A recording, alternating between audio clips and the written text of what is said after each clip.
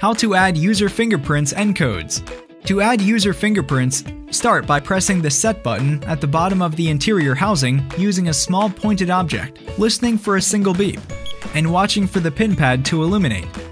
Then, enter your admin code followed by the checkmark.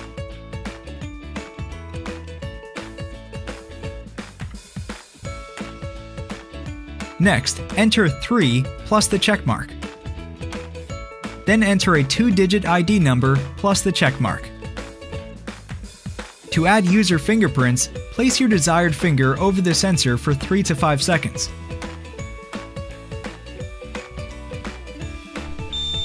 To add user PIN codes, enter a unique 6-digit user PIN code. The sensor will light for 3 to 5 seconds. Listen for a long beep to confirm.